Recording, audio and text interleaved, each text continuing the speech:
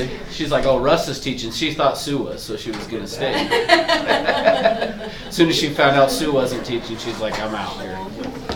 Anyway.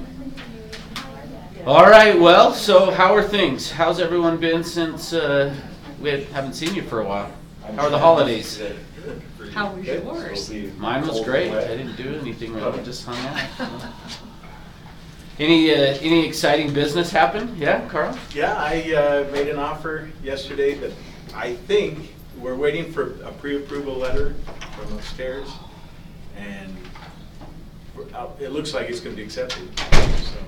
Awesome. Okay, well, good. So actually, on your question on the earnest money, Yeah. you don't, until it's accepted, you don't turn it in anyway. So Oh, really? until the offer's accepted, you're going to hold on to that. So Oh, okay. I was assuming your offer had been accepted, but if it's Not not accepted officially yet, yet, yeah. but it So looks then, like it will be. good. But so you hold on to it till it's accepted. Then you Okay. only get to turn it in. All right. So perfect. Good. All right. What's up? We had a $23,000 low appraisal. Wow. Yeah. Just gonna put it together. Nice. Good We job. bought it, and the appraiser said, no, don't like the comps. I'm not budging 1 penny. So my buyer came up 11,000, and the sellers came down 11,000. Awesome. Today's market, they really, I don't know. Yeah. After showing that many homes, I was so glad. You were glad they did. Yes. Good. Awesome. Anyone else? Any business happening? All Yeah, I've right. got 3 new listings coming up this month Awesome. so far. Congratulations. Starting off the year. Yeah. Doing great. Awesome. All right. Well, Jeff, who's coming up? I'll just have it, no, you go, Jeff. You go. I'll just say a little. Which? Jeff's actually, are you teaching on Thursday? Uh, Or, well, Citywide, somebody from Yeah. Citywide is. yeah, it you had, yes. I heard you saying, are you doing next Thursday or this Thursday? Next Thursday. Next Thursday, okay. Week. It's the I'll try 12th. not to dull them to sleep so that you can have a good audience. I was interested to hear about your appraisal issue. We had about 25% of properties last year that were, well, the last half of last year that were low. So be prepared, because we go forward when you're in a market going like this and we have bidding for properties. And amazingly, we're still bidding on properties. When that happens, you're going to have issues with the appraisers. The appraisers are very scared, they're very conservative, and they're going to try and bring it in low. Certainly if you do your CMA on beforehand, it helps to get that in front of your appraiser. So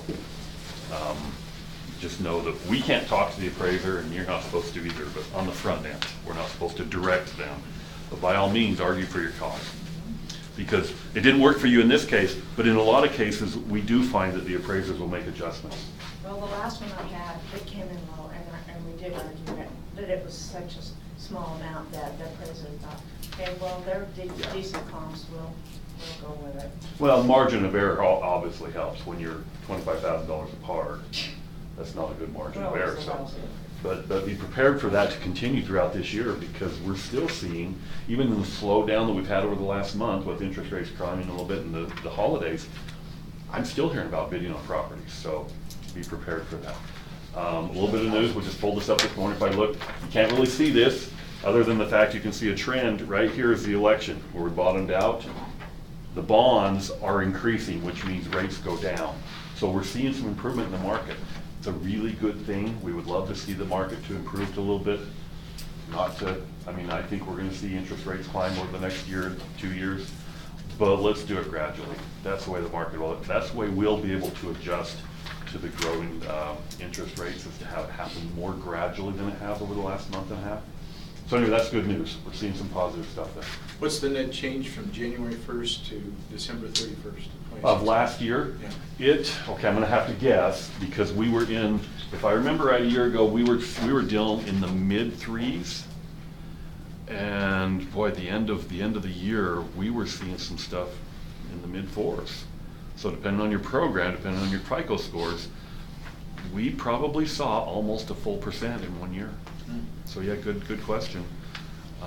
That affects people's buying powers quite a bit. So obviously, we talked about this many times, silver lining is people cannot be fence sitting. Get out there and buy that house. I just don't think that we're going to see, even though we'll see temporary slowdowns because of interest rates and stuff.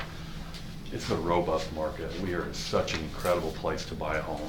We're landlocked. They're not going to build any more land, and this is an amazing place to do real estate. It really is. Rents are up now too. Rents are up too.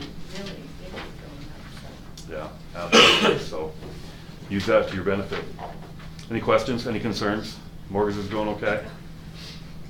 Sean smiles. He's a veteran pro. He goes, no. This year is gonna be awesome. It is gonna be great. It really is. Do you know if Crystal's in this morning? I don't. I don't. I tried to get in touch with her, but I haven't heard an answer yet. And I need her big time today. Yeah, I don't I know. need Ken, is he in? Ken's in, absolutely. Yeah, Ken. What about Steve? And How about Jeremy. Jeff? Wait. We're all here. I'm here. Jeff's here. Yeah, so anyway, any more questions?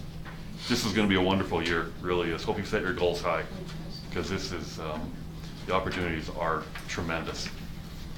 Yeah, good, okay. We'll be here Awesome. Thursday. Okay. I'll bore you to tears for 2 hours. Well, that ought to get them. We might even get out here less than 2 hours. What is it? All right, Sue. Thursday. Come on. Thursdays. we'll Wait, you said do our Thursday? Full mortgage training class. Yeah. And it's same time next week, right? Yeah. Okay, I have it on my calendar, but I have it from 12 to 2, so apparently I was gonna be my own. No, No, 10 show to- up when it's over, okay? Yeah, no, that's perfect. So I'm Sue, I'm with Vanguard Title, and we're up on the 4th floor, so if you have any questions, you can just pop on up there anytime.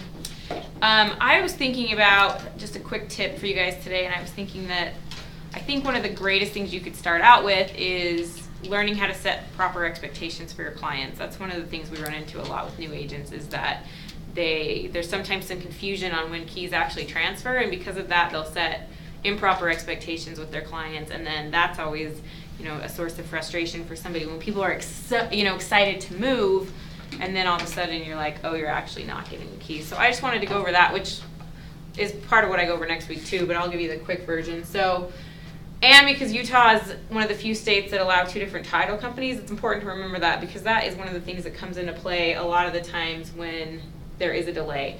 So you have your seller and your buyer, and we're just going to say that they're both at different title companies. So the seller signs and the buyer signs, and now you have a lender involved. And so this is an important question, because a lot of times they'll ask us, but really it's up to the lender, like, when will the lender fund the money?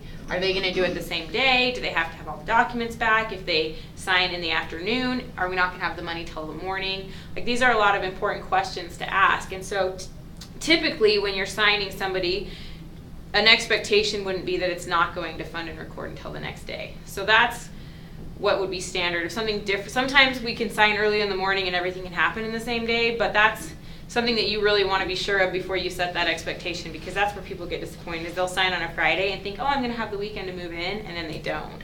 So the buyer signs, and then the seller signs, the lender sends the money, and then if the buyer has any money to bring in, they bring that too. So now what happens is all of this money has to get sent over here to the seller's title company. And so the wire cutoff time is 3:30. So if you sign after that, or if they send their money after that, any of those things will delay this money going over here. And so once they have this money, then they can record the warranty deed, and that's really the big thing, is once that warranty deed is recorded, which they won't do until they have all the money, that's when the house is legally transferred over to the new buyer. That's when you can transfer keys. So a lot of times people think it's when they sign, or when they have the money, or when the money's at the seller's title company, but really it all comes down to that warranty deed. Once they have the warranty deed recorded, then you can do keys. And that's also, it's important to know, that's when the seller can, if the seller has money back, getting money back, that's when they'll get it. So when the warranty deed's recorded, that's when you get paid, that's when the seller gets paid, that's when the buyer gets the house. So everything is kind of contingent upon that happening. But you can kind of see there's a lot of moving parts that go into that. And so you just want to make sure that you're asking the right questions so that you know when it's going to fund and record before you tell your buyer or your seller, like, oh yeah, you're going to have your money by this day, or you're going to be able to move in here, that you're aware of this process. Do you guys have any questions on that? Mr. McLeod? So are you saying that settlement and closing are different? Oh, I might be saying that. Anyone else have a question? You guys, if you do, we can talk about it more next week. But just as something to throw out there, so that that's one way that you get referrals. Keep your clients happy. Set your expectations. If you have any more questions, you can locate me on the 4th floor. Thank you. Mic drop. She's out. What was your name again? Sue, great. Sue. All right, Jen, did you want to say anything? Just want Happiness. to. Did you bring your glitter? I promise later. Happiness. I also work with Jeff over at Citywide. So for those of you who may not know, Citywide is right across the hall from C21. My name is Jennifer Morris. Let's just start off by saying that for those of you who may not know me.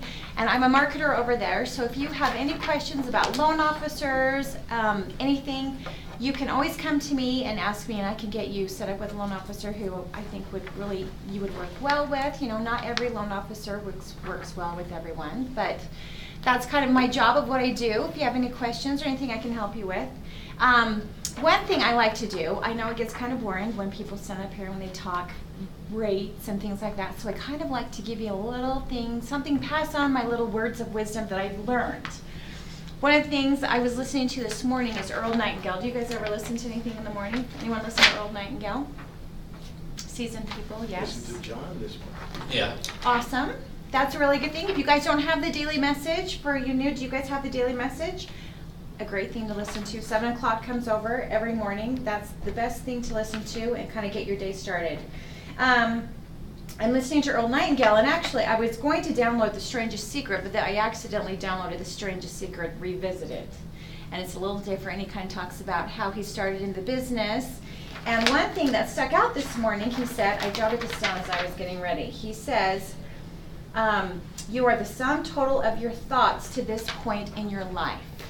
Now that could be a scary thing, as I was sitting there thinking, I am where I am because of every single thought I've had in my life thus far.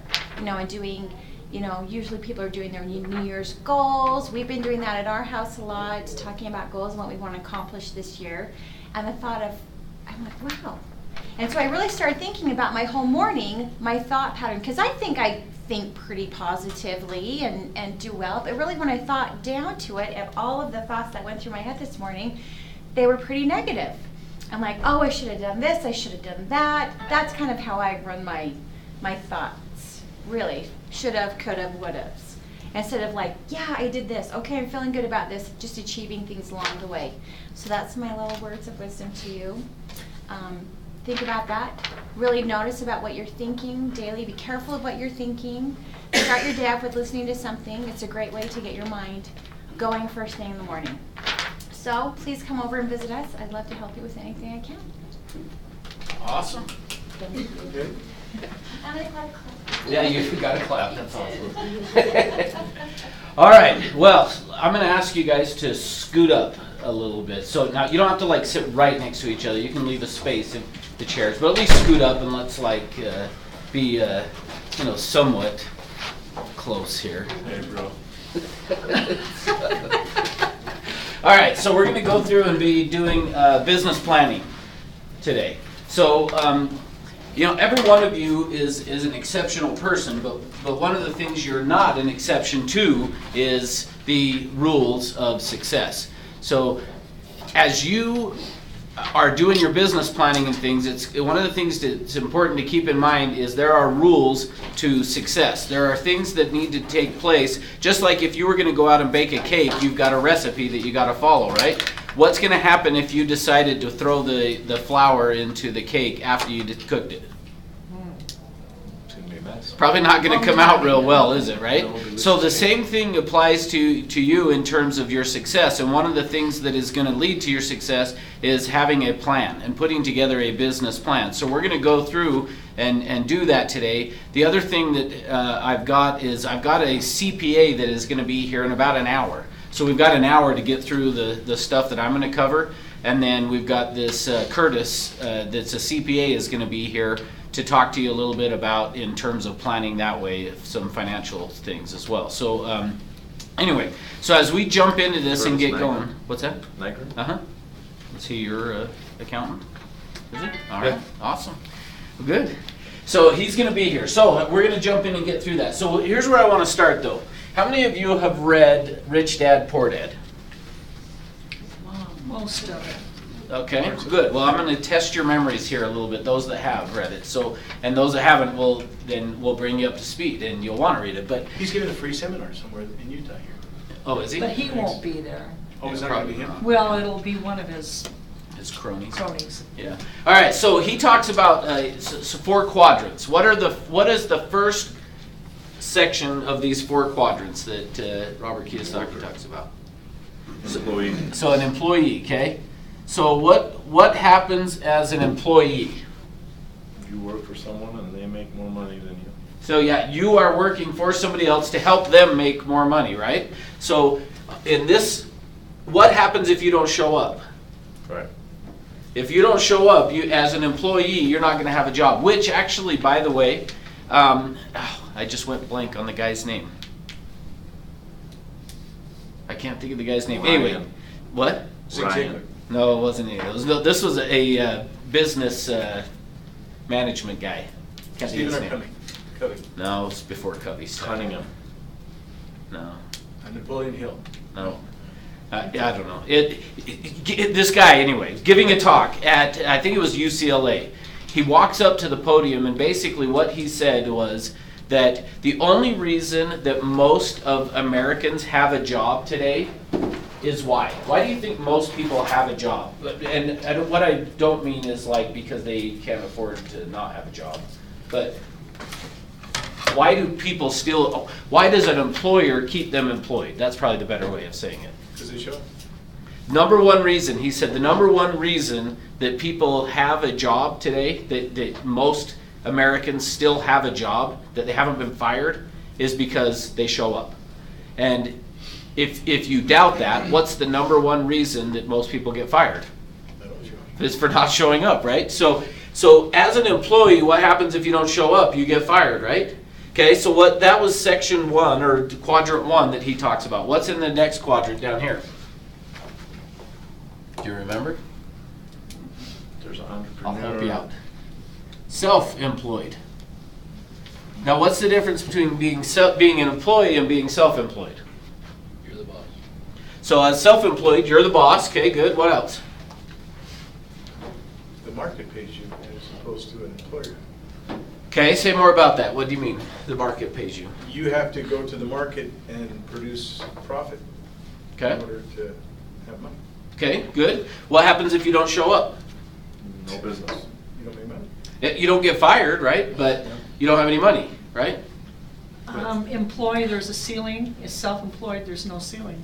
Okay, good. So as an employee, typically you're going to have kind of a max of somewhere you can go. But as self-employed, we can go as high as we want to some extent, right? There are some downsides to this as well, but we'll get into that in just a minute. But so yeah, so if you don't show up though, you still aren't going to get paid, right? So the next quadrant, remember what that one is? Business owner. So what's the difference between being self-employed and being a business owner? A business owner owns property and has a number of employees. Okay, so typically they're going to have people working for them, which is these, right? Good. What else? What else is different? What other things does typically a business have that self-employed people don't? A physical place to work. Okay, It's a could be. better system. Could be, although typically the self-employed, you're still going to have A home. some place to go, whether it is their house or whatever. What else? They do the hiring and firing. Okay, good. They do the hiring and firing. Good. What else? Responsible for other people. Okay, good. Like it. What else?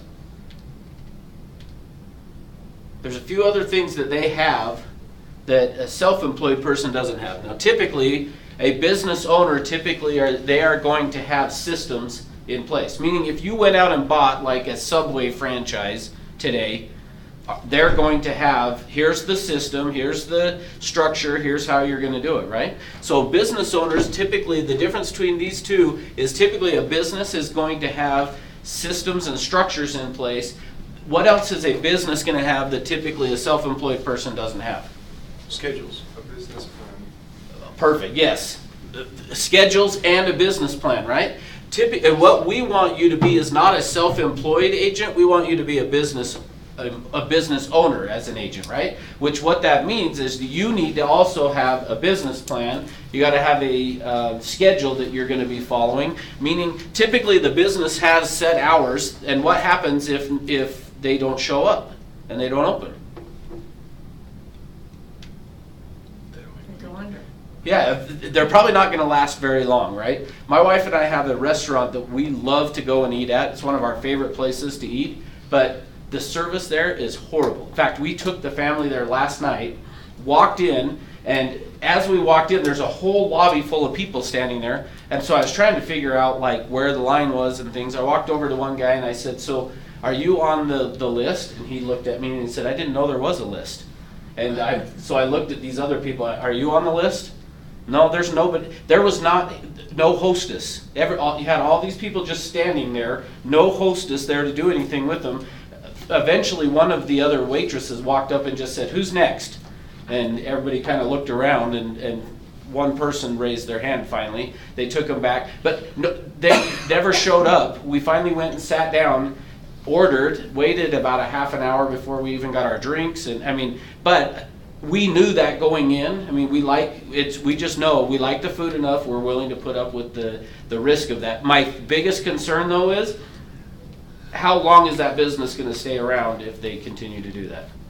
Probably not very long, right? So same thing with this. In terms of a business owner, you need to have a business plan, you need to have your schedule in place, and you need to be working towards something, having this. Imagine what would happen if, I don't know, Apple.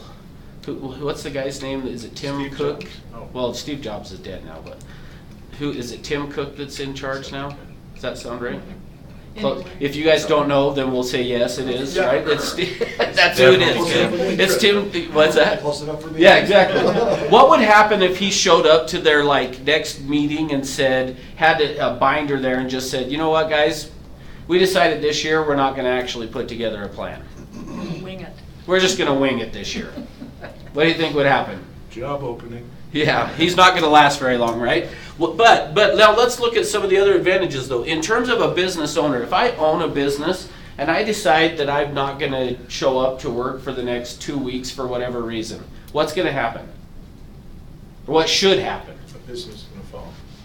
No, someone As a else business will owner? be able to. If I'm a business owner. You got He will people to have handle all someone your to take systems. his place. Yeah, I should have things structured and set up in such a way that if I decide to go on a 2-week vacation or 1 month, that yes, maybe it doesn't operate as efficiently, Carl, but it should be able to continue to run without me being there, right? Versus on self-employed, if I decide to take a month off, what happens? No business. Then you have to rebuild from the. You're gonna have fun. That's right, you're starting all over again, right? Okay, good, so that's the difference here. Now, what's the last quadrant? Entrepreneur. Pretty close. Retired. Oh. That should be this, yes, you're exactly right. Investor.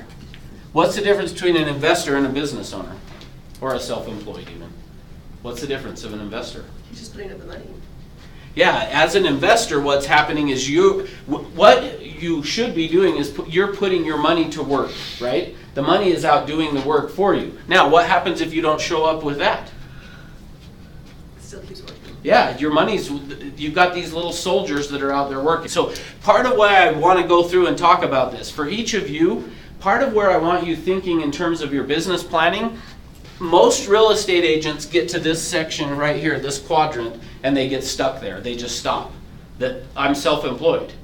And I don't want you to do that. What I want you to do as we go through and talk about this business planning is to think in terms of a business owner. I'm a business owner, which means I need to have actually a business plan, but along with that business plan, I need to have some structure. I need to be working towards creating something to where I am actually, ideally for you, you should be, some of you I know are on teams, right? So ultimately what I want you working towards is becoming that business owner or becoming that team leader to where you are creating something that if you decide to take some time off, they keep working for you so that you keep making some money, right? But along the way with that, we also want you to be thinking about saving, putting some money aside and starting to do some investing.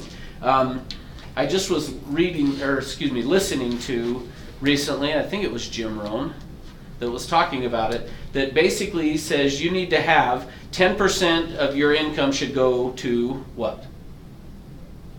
Different things. So some charity, some type of a charity thing, okay? So 10% to a charity, 10% to what? Savings. To savings. Marketing. Now, what he talked about though is in terms of your savings, there should be two types. So 10% should be going to a passive type of a savings. What does that mean? Passive savings. For the future. Okay, good, but Some's in their business. good, but what else? What would passive though? Passive. Something that's not gonna savings. work for you Well, right now, or but will passive. later. When I say passive, and I guess it doesn't have to be savings, you could say it as investing. Passive investing. What would be passive investing? For the long term. Okay. So like stocks or. Yeah, things that you're not having to really do anything with it. You're giving the money basically to somebody else. And part of what he talked about is stop and think about it for a minute in terms of how do banks operate? They take the money that goes in, they reinvest that out, loan it out, all those type of things. So part of why you want to be doing that is, one, is to be able to helping our economy to continue to operate as it should, is part of it. The other piece of it is you're allowing somebody else to take that money and go and invest it and do some things with it, whether it's in stocks or at bonds or something like that, right? Then the other 10% is what he called active investing. You need to have 10% that you are investing into active investments. What would the active investments be? If you're It's doing doing something for you SEO, right now.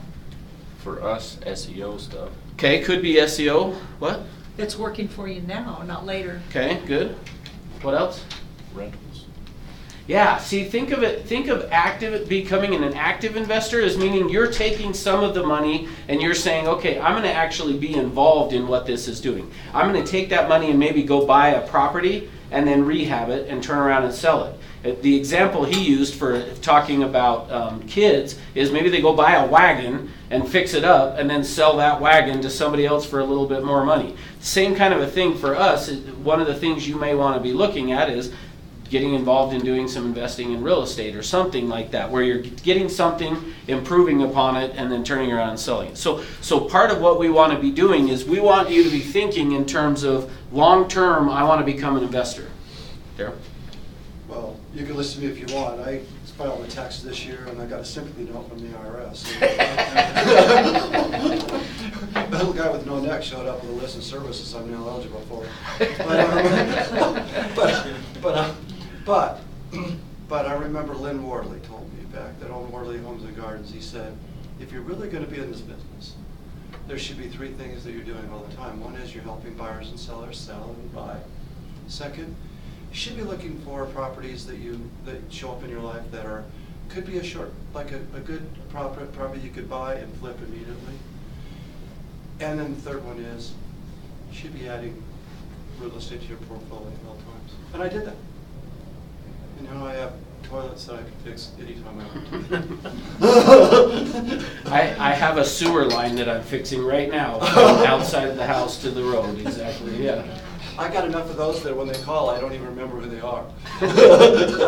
Yeah. But you do want to be, so ultimately though, here's the thing. You should not have to be working as hard at the end of your real estate career as you are at the start. Meaning, at the beginning, yes, you are going to be working hard to get this business up and running, but if you do it right and you are investing and putting money aside and thinking of it in terms of some passive investing, some that you are just buying some stocks, or maybe even think of it passive as purchasing a property that is going to be a rental property, but also then taking some money and saying, okay, 10% of my income is going to go towards active investing, finding something that you can invest it in. Whether it could even be, I have an uncle that what he does, he was a dentist, but he is now in this category as an investor. And what he has done is he actually is the one who is out loaning money to a lot of the builders right now that are building. So they will use his funds to go build the house, and then when they sell the house, they turn around and pay him. So he's making his money off of doing those type of things.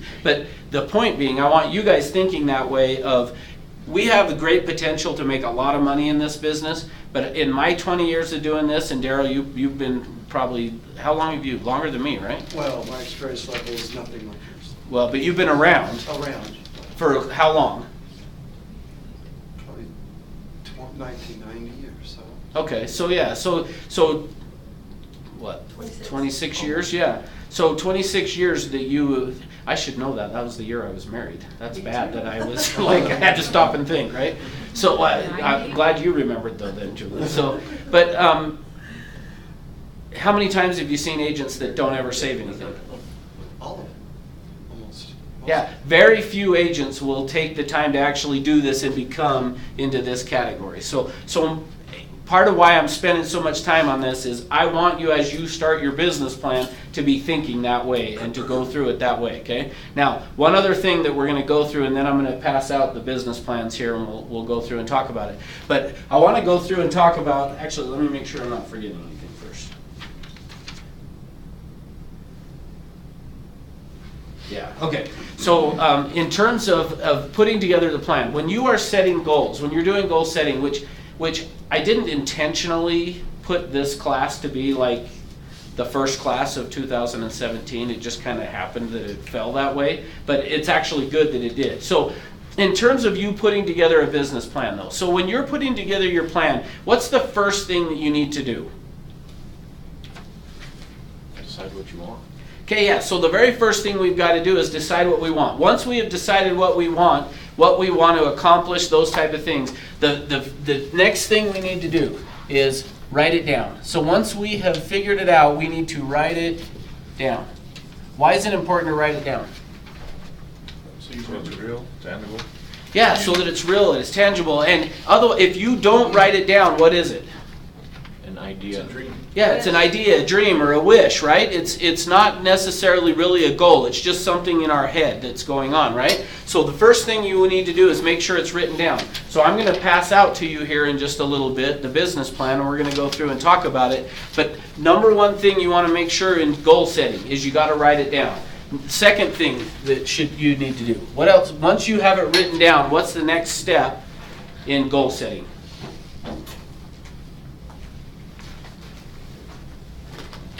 Make a plan how to achieve it.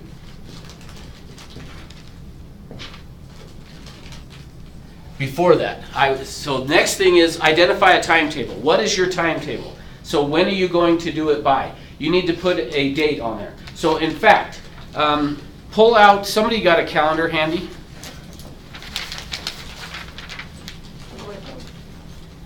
You got one right there. Sean's got one right here. Okay. What I want you to do is on your calendar, so and you guys can check yours as well. Go to someday.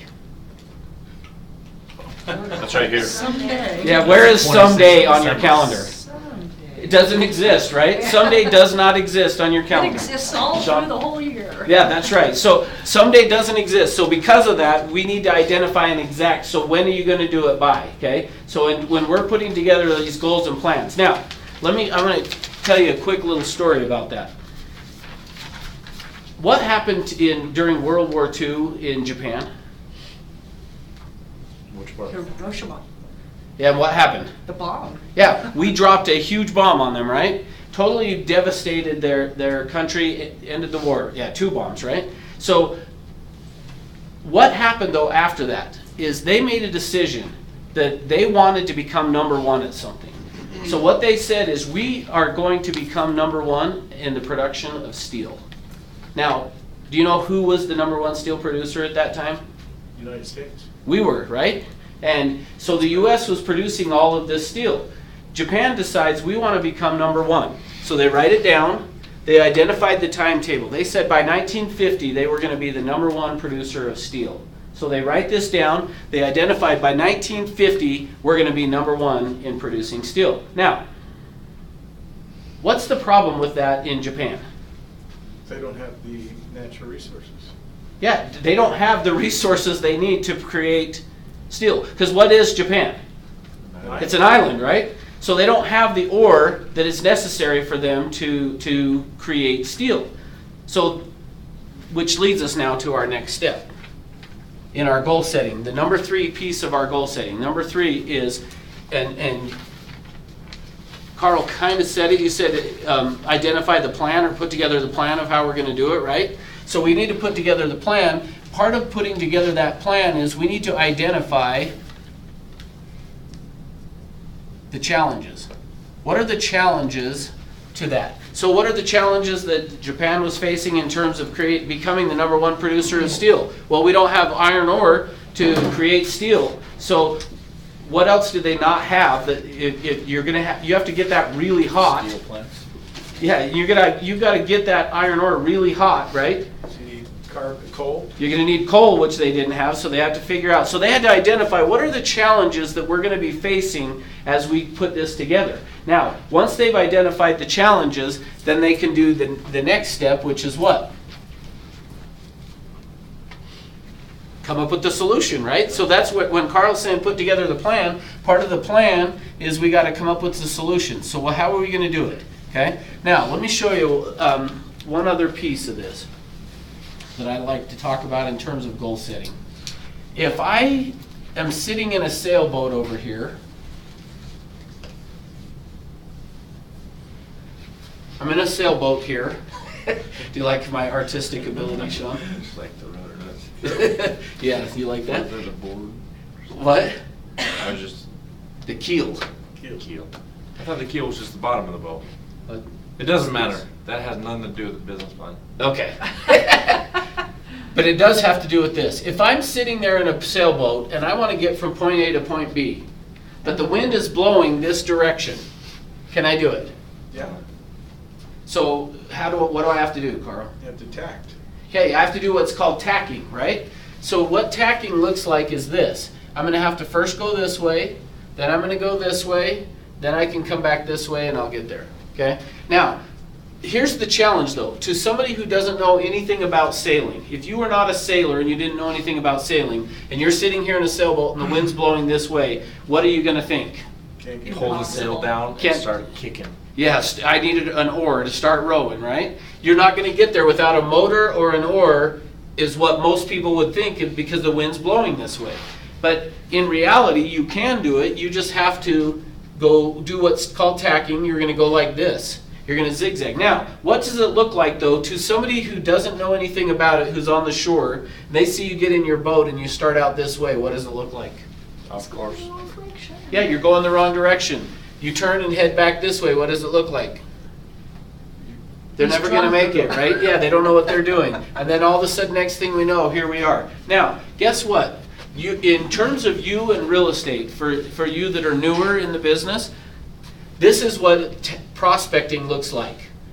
You go to work, you get on the phone and you start prospecting, you go out and knock on doors, you start prospecting, and you go home from work and your significant other says what to you when you get home? What did you do? How much did you make? Yeah, did you sell a house today? What'd you do today? Did you sell a house today? And you say, no, but I made 50 contacts. And what does that look like? Did you set any, well, the next question from them? Did you set any appointments? No, but I made the contacts. Then you're still going way up. Yeah, see, it looks like we're off track, right? We come down to here and they say, how many appointments did you set today? Well, I got a few appointments. Did you sell a house? No. But to them, it looks like, well, you're off track. But really, if you'll keep doing those things, you're going to get to where it is you need to go. So in terms of our goal setting, identify the challenges. So when we're sitting here in the sailboat, we're identifying the challenges. The wind's blowing straight in my face. So what's the solution? Well, I need to do something called tacking, which means I'm going to go like this to get there. So here's the interesting thing, though. What would happen in the sailboat, though, if there were no wind at all? If there's no wind at all, I don't have an oar, and I don't have a motor. There is resistance. If there's not, you don't go anywhere. That's right. See, it's interesting that to us, what looks like the thing that is the challenge, the thing that's keeping us from getting to where it is that we want to go, the wind, is actually the resistance, like Wanda's saying, it's actually the thing that is going to get us to where we need to go. The challenge is what? We have to identify the solution. How do I harness those forces so that I can use them to my benefit to get me to where I need to go? Because in reality, that's all this is the purpose. In fact, the purpose of a goal, the whole purpose of writing down and setting a goal is to identify the forces that are acting to keep you from getting what it is you wanted. Because if you stop and think about it, if it were easy, what would happen? Everyone would do it. We would just say, okay, I'm going to go make $250,000 this year, and we would just do it. But that's not the way, in reality, what it is. Instead, what we have to do is say, what are the forces that are acting to keep me from getting what it is that I want? And how do I use those forces to my advantage now to get to where it is? Okay? So number 4 on this is we got to identify the challenges. What are the forces that are there? That's the whole purpose of a goal. That really, how many of you have heard that in order to be successful, you have to have a goal? Of course. Okay? Do you believe it? Yes. Okay? So, but here's the flip side of that also means that in order to fail, you also have to have a goal. So what's the difference? So my point in that is having a goal is not the thing that's going to get you there. Just having the goal and writing it down. It's identifying the timetable, coming up with what are the challenges, what are the things that are stopping me, and then what are the solutions that I can put into place to get me to where I need to go. Does that make sense? Number 5 then. After we've identified the solutions, what's the next thing we got to do?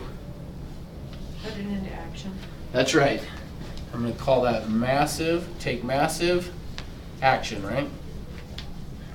We got to actually go through and do the things that it's talking about, or excuse me, the plan that we have put in place. So we've identified this timetable, we've come up with the challenges, we've come up with here's what the solutions are. Now what we need to do is go to take massive action, or another word for that is called, another word is hard work, right?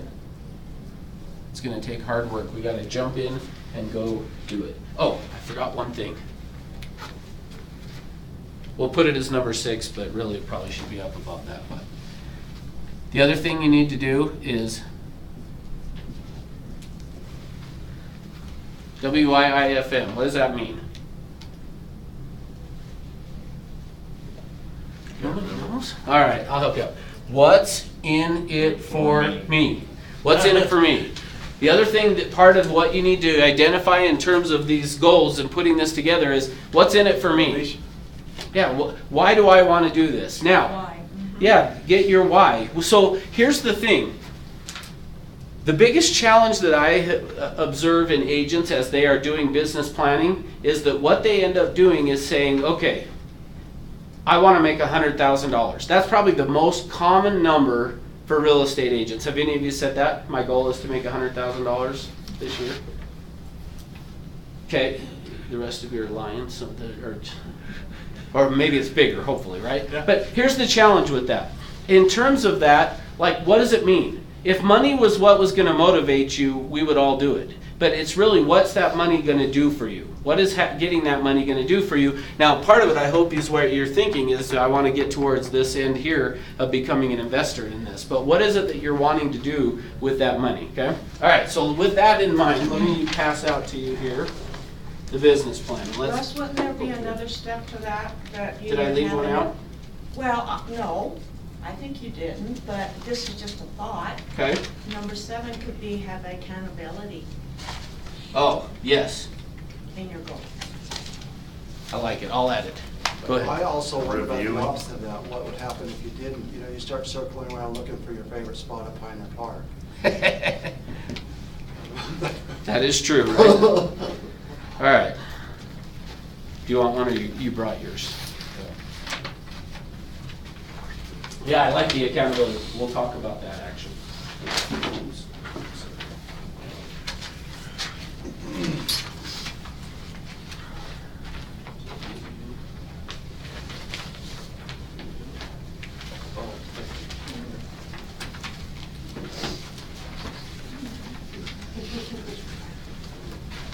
All right.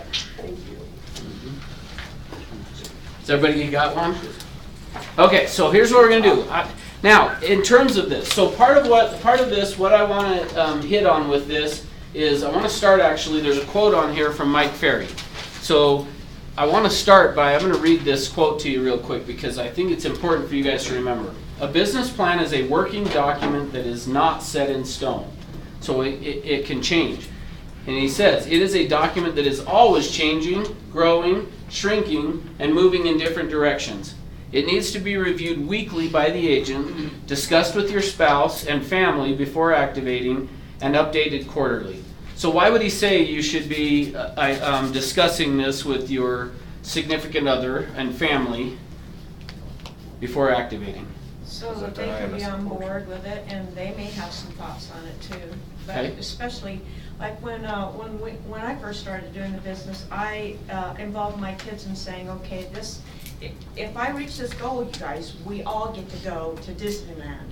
How bad do you want to go to Disneyland? So if mom's not home to cook dinner tonight, who's going to take on that responsibility so I can get this done? So you get the whole, and if you don't have the significant other, you find a friend or someone that you're really close to, but make sure it's someone that's not going to poo-poo the whole thing. Exactly. I mean, they need to be Supportive. Yeah. That's real important. Good. The other thing I would add to that, I love everything you said. The thing I would add to it is the accountability as well. Right. You know, one of the things that I did with my wife is I had told her, look, my objective every single day is to set an appointment, and I need to set a new appointment every single day. When I walk in the door at night, I need you to ask me, did you set a new appointment today? And if I did, great, let me stay. If I didn't, then I want you to point to the door and say, get out. Yeah, go, leave. And she would do that. I would walk in the door and she'd say, did you get an appointment today? And I learned really quickly that I needed to say yes to that. So I made sure that I said yes, okay? No lies. So yeah, it's the accountability as well is part of that. Okay, so he says it needs to be a public document, meaning it should be visible to you at all times. It is a reminder of what you have to do as well as a motivator. So part of what this document should be for you is a motivator as well as anything else, is to keep you on track, okay? So total commissions earned. Now, before you write anything in that section, here's what I don't want you to do. What I don't want you to have as a number is a round number. I mean, it's okay if you round it, but let's use the example I was talking about before. Most agents will say, I want to make $100,000 this year. Great, but what does that mean? And how did you come up with that number? So here's what you need to do. Before you write in a number there, you need to identify, and I'm not going to be able to give you everything, but I'll give you some ideas. So the first thing that you need to look at is, how much money do I need on a monthly basis to just survive? Meaning to buy groceries, to pay for the light bill, to pay for gas, all of those type of things. Figuring out how much money do I need just to get by? Just on a monthly basis, this is the minimum that I need to just live, to buy groceries, gas, all those kinds of things, okay? So once you've figured out what that number is, that's going to be the first step. The next step then is to say, okay, we'll use Wanda's example. If you want to take the family on a trip to go to Disneyland, how much is it going to cost? Meaning, how much is the airfare going to be to get there? How much is the hotel going to be once you get there? How much are the tickets once you get there? How much are you going to spend on food while you're down there? What other things are you going to do? Come up with and figure out exactly how much is that going to cost to do. Once you've done that, then you can look at it and say, okay, how much do I have any debts that I want to pay off? If you've got credit cards or anything like that, do I have any debt that I want to pay off? And how much of it do I want to pay off? And decide, is it all of it? Is it a portion of it? What is it, the exact amount that you want to pay off on that? Then the next thing would be, are there some things you want to buy? What things do you want to do? Do you want to invest and buy a house this next year, an investment property? How much money are you going to need for that? So are you following what I'm saying? But come up with the exact. Is there other trips you want to do? Figure out exactly how much it is. Is there a car you want to buy? Whatever it is. But you should be figuring out all of those things, then adding that together. Well, and actually, let me back up on that. if I were to add this all together, but then said, okay, I still want to have 10% to give away to a charity of some sort. I want 10% for some passive investing, and I want 10% for some active investing. Whatever this number added up is, I would need to then divide that by 70% to figure out what 100% now is. So that allows the 10% for a charity and 20% for your investing. Make sense? So once you've done that, that's the number you should write in here on total commissions earned. Now notice for me, the number that I would write in there actually means something. Because I know I'm going to be able to feed my family. I know I'm going to stay warm in the winter. I'm going to have the gas to get around. I'm going to have a trip planned. I'm going to pay off some debt. I'm going to also buy a new car or whatever it is. But notice that it actually will mean something to me when I write it down. And the other thing that I'll tell you is it's very unlikely when I add all that up, it's going to come out to equal 100,000, right? So have it be whatever that number is of what your plan is to do, okay? So total commissions earned, that's what you want to come up with in there. Now, average commission. So the average commission for our company right now is about $6,800. So on that blank line, average commissions, write in $6,800 for you that are newer. So for Sean, for Daryl, for Wanda, you guys that have been in the business a little bit, you should be able to look at, for last year, how much total commissions did you do, and divide that by the number of transactions that you did to get what your average commissions are. So each of you, every year going forward, you should be able to know for you what your average commissions are. But if you don't have that, so for a lot of you, just put 6,800 because that's going to be about what the average is, okay? So total business expenses. On the business expenses, well, now we'll see if when Curtis gets here, I don't know if he may say something different than what I'm going to say, which if he does, that's fine. But total expenses, don't write anything on that line, but on the percentage of earned income, put down 20% there. So you should plan for about 20% of your commissions earned to be going back into expenses, those type of things, okay? So total closed transactions. So now total closed transactions, what you should be able to do here is take your total commissions earned divided by the average commission of that 6,800 or whatever the number is you put down, and then that should come up with the number of transactions you need to do to make that kind of money. Everybody following me? Lose anyone? Okay, good. So that's your total closed transactions. Now that you've got that, you have a total number of transactions that you have closed, or that you need to close.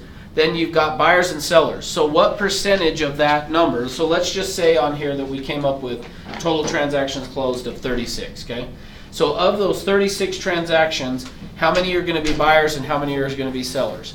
Now, you'll probably end up being 50-50 is kind of where you want to probably target to be. But as for the newer agents, you're probably going to be more buyer heavy early on in your career, which is a normal thing to do, is to be doing more buyers than sellers. Why would that be, by the way? They're easier. It's what? They're easier. Why? There's more of them. There's more buyers than there are sellers? Yes. And you agree, Wanda? No. Oh, somebody said Really? yes. Did I you say think- yes? Well, I agree with there's more buyers, but I don't agree that they're easier. Oh, I think okay. The transactions Oh, are I mean, they're though, easier like- to get them. Yeah, it's easier to pick up a buyer than Yes, a seller. you're right. Go knock on an apartment Yeah, complex. oh, you're and- right. So I would agree with Sean as well. It's easier to pick up a buyer than it is to pick up a seller. But why? Why is More that? competition. Okay, more competition on the seller side? I think maybe. I'll give you the two reasons I think. Number one, for me, I think the very best place for you to be picking up listings is your SOI. As a new agent, how does your SOI, two things. How does the SOI feel about you? How do you feel about them? What? They don't have much of an opinion. Well, Well, you know, that's when part of they the know first you- problem is, do they even know you do real estate? That's the first problem. The second one is, that, believe it or not, they're not sure if they trust you yet. And which here's what is funny to me. For whatever reason, a buyer will trust you as a new agent to help them buy a house, but a seller is more hesitant to list their house with you as a newer agent. Why? Experience. It's their Because they want to decision. make sure that the home gets sold, and so they want some of the. But why would they think you could help them find one? And, I mean, it's, They probably think Sellers they'll are get more better customer desperate. service from you, because you're gonna give them more of your time and attention. But for listing a house, I just think they want someone with more experience. yeah, that's right. Reputation. That's exactly what it is. So you've got to build that as part of where I'm going with it, is you're gonna have to build that with them. Which, now, here's the other thing though that I will say is, what Sean said I think is true, is it's easier, but there are the same number of buyers and sellers in the market at all times. You think so? Yes. Because every house that sells has what? A So buyer there's and a more- seller. They're Okay, all, so there's they're, more potential buyers then. With apartment maybe. renters. Go- renters. Yeah, the rent, I mean, you go to an apartment, they don't wanna live there, So, but then why are they? But, cause their situations. That's right.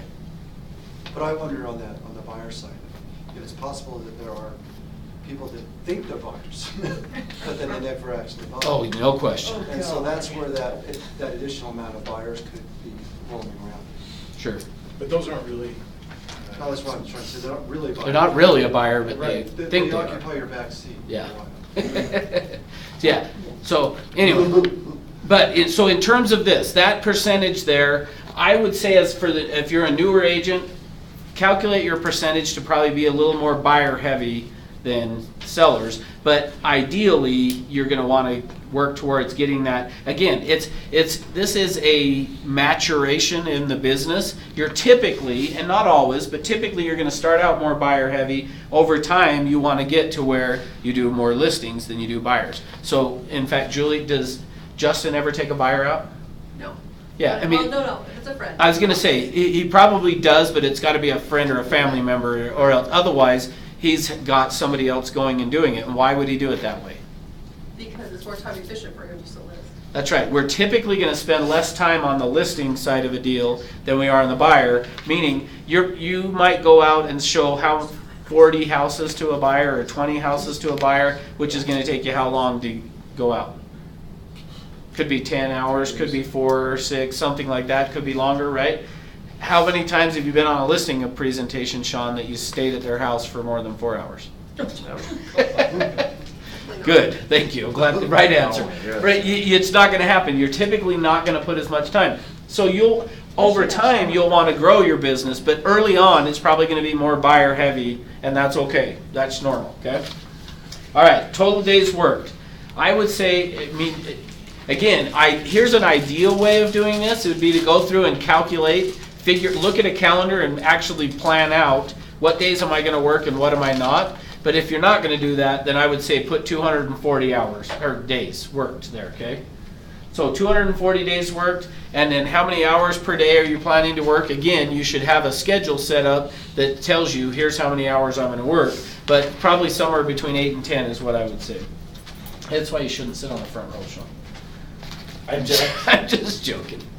So, okay, so prospecting, sources. So the sources of business. One of the other things you need to figure out is what are the sources of business that I'm going to really be working. Now, number one, no matter what, every single one of you on that top line needs to have SOI written there. Everybody's got to have SOI. You got to work your SOI. Eric, what would happen if Brenda didn't work her SOI? She would have hardly any business, right? I mean, she probably would get some, but most of everything comes off SOI, right? SOI has got it. Daryl, would you agree in your 26 years of doing this? It would be to death if it doesn't. That's right. So, well, here's the other problem. And I wish actually Sean was still in here, but as I'm saying this. And I don't know how well he does his SOI. Do you, Wanda? Is he? We all can improve, let's just put it. Okay. So, but here's the thing that I'll tell you is if all you ever do is for sale by owners and expireds, you're going to burn out.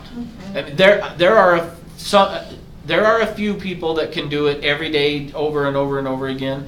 And I've watched it for 20 years, but very few. I've watched some people come in and do that and become top 2 or 3 agent in the company, and the next year they're out selling cars because they didn't work their SOI. That's the challenge. Again, it's back to I don't want you working as hard later in your career as you do in the beginning, and the way you do that is build your SOI. So have I said enough on that? They'll take care of you. That's right. All right, so outside of that, outside of the SOI, or if you have a small SOI, the way you're going to grow your SOI is through prospecting other areas. So is it just listed, just sold? Are you getting on just doing cold calls? Are you using cold directory and calling renters to pick up people? Are you doing for sale by owners or expireds? It doesn't matter what it is, but you got to have some sources. So decide what are those sources that you're going to use to generate your business. Put that in there.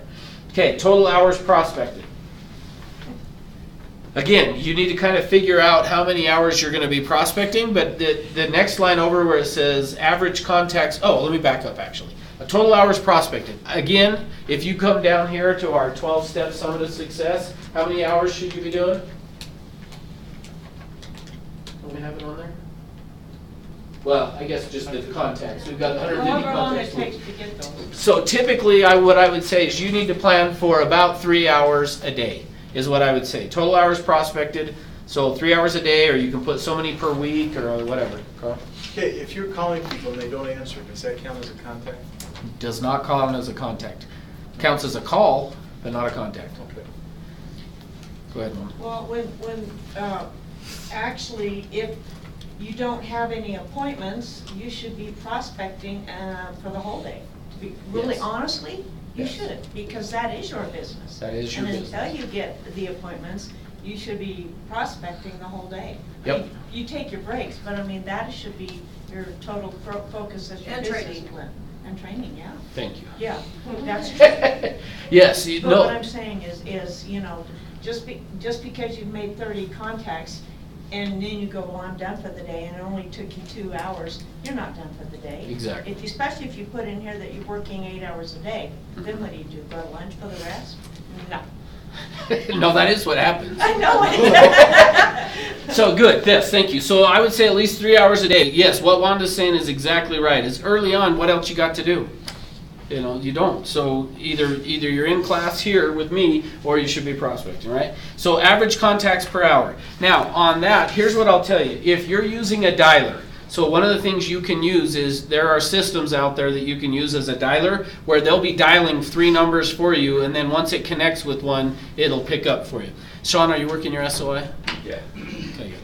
So, but if you're using the dialer, you could probably get about 15 contacts per hour. Would you agree with that? With the I don't use dialer? a dialer, I get more than that. You don't use a dialer and you okay. Well, good. You're exceptional. That's why you're on the front row, right? All right, so typically though, but I would say without, you're probably going to be somewhere in the 8 to 10 is contacts per hour is probably about what it averages out to be, whether you're out knocking on doors or you're calling on the phone, whatever, so, okay? So total contacts. So based on that, what is the total contacts that you're going to do? Again, either daily or you can do it monthly or weekly, however on here. Total doors knocked, how often, you know, how many doors are you going to be knocking on? Those type of things. So again, Carl, back to total doors knocked would be, he's working a deal. Sell. I know. I was going to say something funny. All right, so total doors knocked and then total appointments set. Ultimately, really, that's where you want to get to, is to where you're setting a certain number of appointments every day, having that focused on how many appointments per day you're going to set, okay? Listings, total appointments needed. Okay, so let's look at this. Actually, let me back up on the total appointments set. And you've probably all seen this before. But let's say you work 240 days, which is what we talked about up above, right? You're going to work 240 days. If you're going to work 240 days, your objective, and again, as a newer agent, oh, I left out one piece, I remember. Remember when we were talking about why it's harder to get a listing than a buyer? Your skills need to be a little bit better with a listing than they do with a buyer. Again, for whatever reason, they're going to test you a little more. That brings up a question that I've had for a while. We just read Stephen R.W. Covey's book about transparency and trusting, Speed of trust. completely honest. How does someone who really doesn't have the experience come across as someone who has experience when it's not really true? Your company does. So so what Wanda's saying is right. Part of what you want to do is you're going to lean on us as the company a little bit. But the other thing that you got to do, how do you come across that way? The very best way to do that is through building value with them, and the way you build value is through what? Ask questions. Got to ask a ton of questions. If you will ask a lot of questions, be on the side of asking the questions, they're going to give, it becomes an open book test. They'll tell you all the answers. They'll tell you everything you need to know so that at the end, they'll feel like this guy knows what he's doing and I can trust him. Who was it? I can't remember who it was now. We had an agent that came through during the needs analysis class. I'll really help you with that, which I don't know if you've done that yet or not. But the needs analysis class, I had an agent that had come through that he went and sat down and did that with the seller. Basically did the needs analysis. And he said at the end, the seller said to him, now this was his very first listing. And the seller said, so how long have you been doing this? And he said, you know, believe it or not, you're my very first client. And they laughed at him and then moved on. They were like, that's so funny. They didn't believe him. They didn't believe that it was true. But he really was telling them the truth. But because he did it in such a way. So how do you get it? Is you got to role play. You got to practice. You got to practice and practice. Like yesterday, I was filling out the buyer broker agreement. I was filling out an offer. And I was so tempted to tell these people, well, the truth is, it's the first time I've ever done it. But I didn't. Was I not being honest with them? No. I'm glad you didn't. Yeah, if they didn't ask, don't, yeah. If they would have asked, then yes, you should have probably told them. But if they didn't ask, then no, you don't need to say this is my first time doing this. Okay. I didn't tell them and they didn't ask. Yeah. I would think so.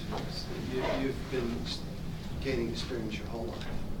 And so to give yourself confidence, realize that you know a lot about life. And you brought that to that table with you. Well, Yeah. with my age, I think a lot of people just say, well, he must know everything. He's probably been in the business 30 years. But I'm That's what Eric gets today, though. Yeah, that's what I get to. How long have you been in the business? Feels like forever. And then ask them a question. Okay. There you go. All right, sorry, They're not gonna be. Nope, you're good. Well, how long's forever? I deviated. All right, no worries. So back to the listing. So on that, if you work 240 days, if you set an appointment every single day that you worked, how many appointments would you set? 240. If you went on 240, well, let's say only half of them actually you really ended up going on, that'd be 120, okay? If you only got half of those, would be 60, right? Mm-hmm. And let's just say that you got let's say you didn't even get half. Let's say you only got a third. Only a third really worked out of that is going to be what? 30. 20, right?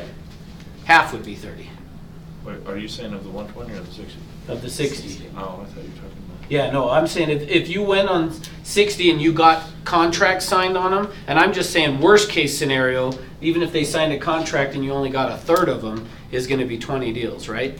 20 times 6,800 is going to be what? 130,000. Sounds good. Somewhere in that ballpark, right? So a pretty good number. So in terms of your total appointments attended, so I would say to put somewhere in there, if your objective is going to be to get one appointment a day, and you realize that half of them are going to probably fall through, then maybe you're going to put in 120. But whatever your number is, set an objective in terms of number of appointments attended, and then total taken. Again, maybe say 50% or something. I was just saying a third, just being safe. And then the percentage sold is probably going to be about 75% of those that will actually sell. So one last thing, and then are you ready, Curtis, to rock and roll? Okay.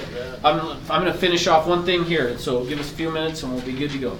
So sphere of influence. Again, I cannot underline this enough times of you guys got to get that going. That is your best kept secret in this business is SOI. Okay. So how many total people are in your SOI as of today? Do you know that number? If you don't, you need to figure it out and get it put in there. Total people in your SOI at the end of the year. So how many by the end of this year, December 31st, how many people are you going to have in there? So how many people you add between now and the end of the year? Which then gives you the total people added, so that'll be the difference there. And then I will email my SOI how often should you be emailing them? Quarter. Or every month? Email every month. You should be doing some type of an email every month. I will mail my SOI every quarter, good. And I'll personally call my SOI every quarter. At least quarter, good. And I'll post on social networks blank times per whatever. The key on this one is just keep in mind, any posting that you do on social media, it needs to be a 4-to-1 ratio. 4 that have nothing to do with real estate to every one that does. That way you don't come across as the person who that's all they ever put on there. I had, I can think of 2 different people. One is an agent, the other one wasn't.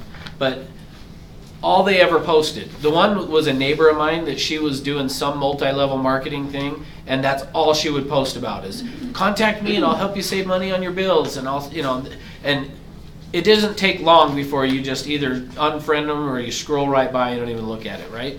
So you got to do a 4-to-1 ratio on that, okay? So the rest of this stuff, as you go through the next pages, just for the sake of time, I'm going to just highlight real quick, but on mindset, make sure that you're putting down some books that you're reading. On a lot of the chairs today, there was the schedule for the upcoming book club that we're doing here at Union Park, so that could give you some ideas of some books. CDs and things to listen to, or podcasts or whatever. You know, Jennifer Morris was up here this morning tell you about Earl Nightingale, Jim Rohn, Tony Robbins. Any of those type of things are great. But the biggest thing I want to hit on this is company meetings and trainings. I will attend the Morning Ascent blank times per week. So how many times per week will you attend? Did you say 0? Yeah. What? It's at 8. I'm on the phone. Oh, all right. So I would say you should be here at least 3 times a week, Sean. So, and I will attend Summit every month. Good. Base Camp. I think you ought to be either base camp or sales meeting every week, attending one of those, okay? And then C21 systems training. I'll complete the new agent training, which would be this peak agent training, buy and put a goal in there for that. Skill sets, under that one, go through and fill out. Find a role play partner, somebody that you can practice role playing with. So Carl asked, how do I come across as being, you know, confident that I'm not new? Role play. The more you can get with somebody and role play, practice those things, learn the scripts. What's that? Rick's group in the morning. Yeah, every morning at 7:30 right here. Stephanie's here, huh? Every day. I'm a diehard. Almost. Yep, she is. All right, so and then the last thing that I want to hit on this, well, a couple things actually, is accountability. So in section 10 there, you need to have somebody that you're accountable to. We already talked a little bit about it, but going back to, again, if you're going to the gym and you know somebody's going to be meeting you there, you're more likely to show up than if you're just going by yourself. Same thing here. When I first started in the business, I had an agent. Her name was Shirley Taiwali'i. Shirley and I, every morning, we're meeting at 9 a.m., we're role playing, and then at 10 o'clock we were door knocking. We door knocked from 10 until we got 25 contacts. But every day, it's just, if I didn't show up, Shirley was calling me. And if I ever tried to get out of going door knocking, Shirley was saying, no. Look, that deal's going to be fine. Because we have a tendency to, when we get a deal, it's like Lord of the Rings and my precious. You know, we're all like, what? That's where I am. That's where Carl's at today. My precious. Right? So you got to have somebody to hold you accountable to say, it's going to be okay, Carl. Which kind of what I did to you today, right? I got to go turn in my earnest money. Should I not be in class? No, be here. So you got to have somebody to like calm you down and go, it'll be okay, Gollum. Or Schmeagol, or what was his name? The guy that loved the ring. Anyway. Oh. All right. And then the last thing on there that I wanted to hit on is the challenges and solutions. Just make sure that you are identifying, like we talked about here, what are the challenges that you're going to face that you can see for you? Is it I'm afraid to get on the phone? What is it? If that's what it is, write it down. And then what can you do to overcome that challenge? And if you need help on some of those things, let me know. Okay? All right, so your objective is fill this out, and I want to see it. So get it filled out, let me see it. All right, Curtis, look at that. It's going to tick to 11:15 in like 2 seconds. So anyway, we have asked Curtis, it's Nygren, right? Yeah. He is a CPA, and we've asked him to come in and just talk to you a little bit in terms of like what do you need to know business-wise. So I'll give you the floor. All right, good to be here. Appreciate the opportunity to come and speak to you guys. I know Sean. So I was thinking that everybody here was fairly new. Is that not correct? We've got a few veterans. Okay. All righty. Most are new though. Can I Yeah, erase please a little bit erase of this. In fact, I'll do it if you want me Curtis, to. what's your last name? He's got cards here if you want. Nygren? Nygren. Nygren, yeah. You don't need one, do you? I'll pass it. I got his number on my phone.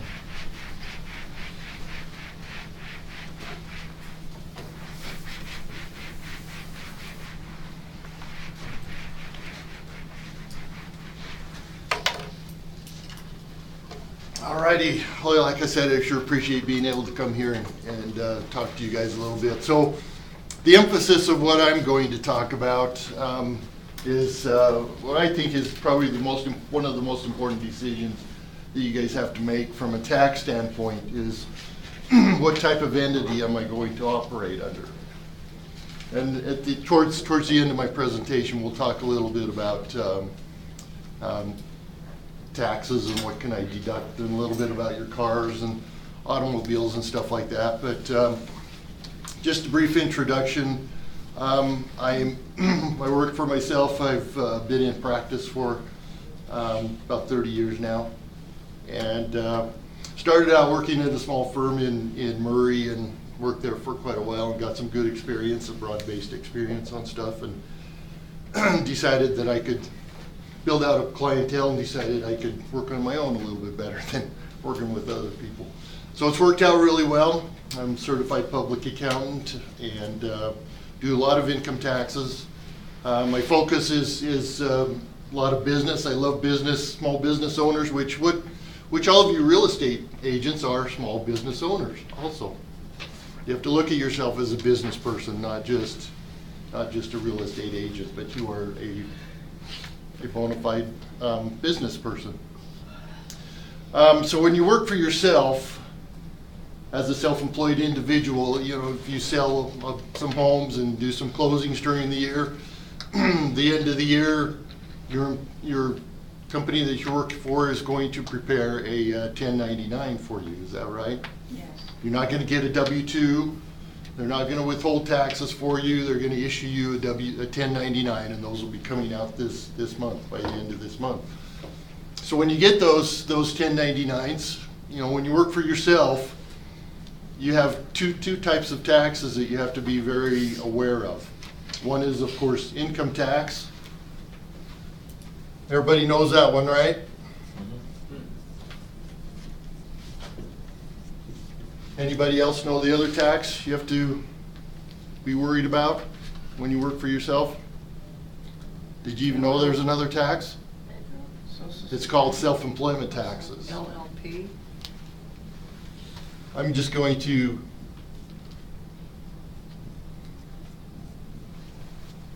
call it SE tax, self-employment tax. And what that is it's Social Security and Medicare taxes. You know, when you work for somebody, they would withhold those taxes for you on your W-2.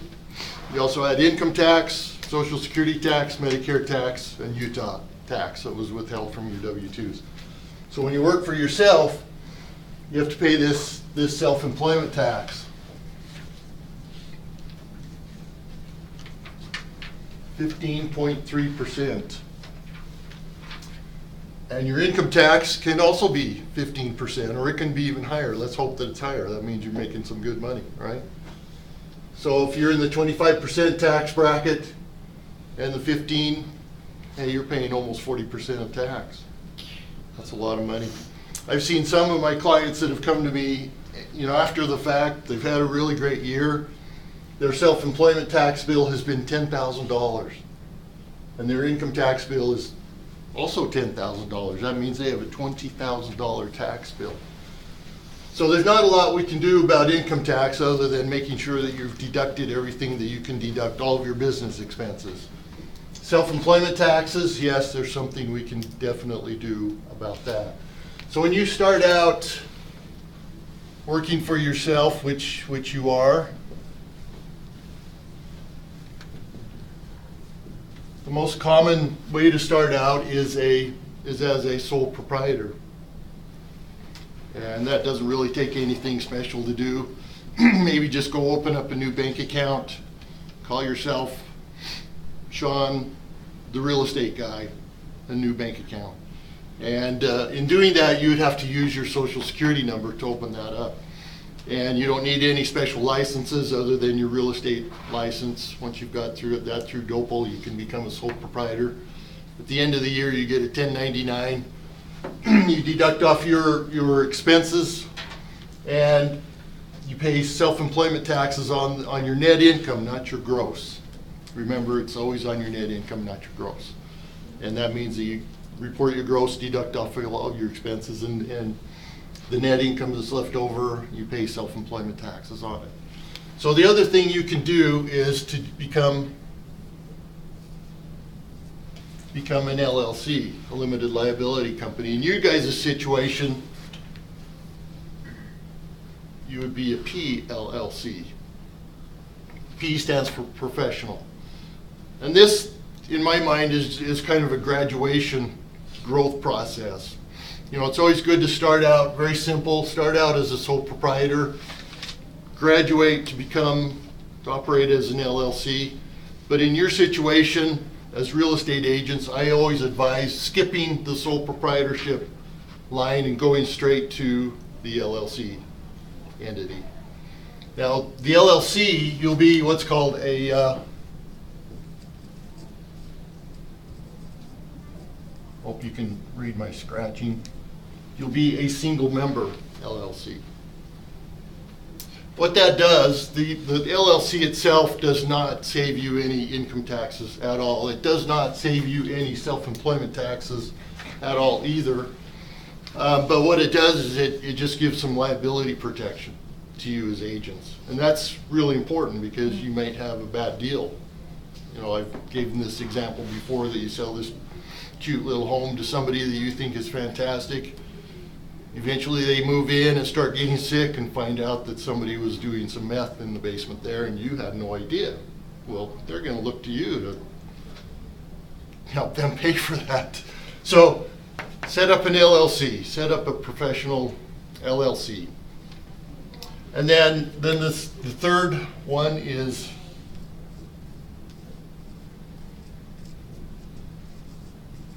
to operate as a corporation. And again, this is a growth process. You'll start out here, you'll become a single member LLC.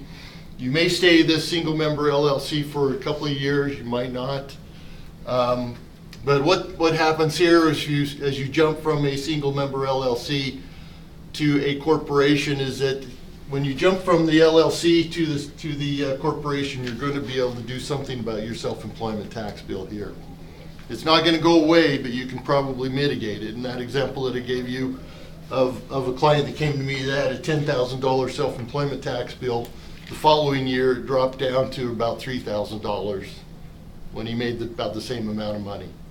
So it's not going to go away entirely, but we can mitigate it somewhat. And the reason why we can mitigate it is that we can make an election with your limited liability company here to be taxed as a corporation. And we make that election through the IRS to become taxed as a corporation, as a subchapter S corporation.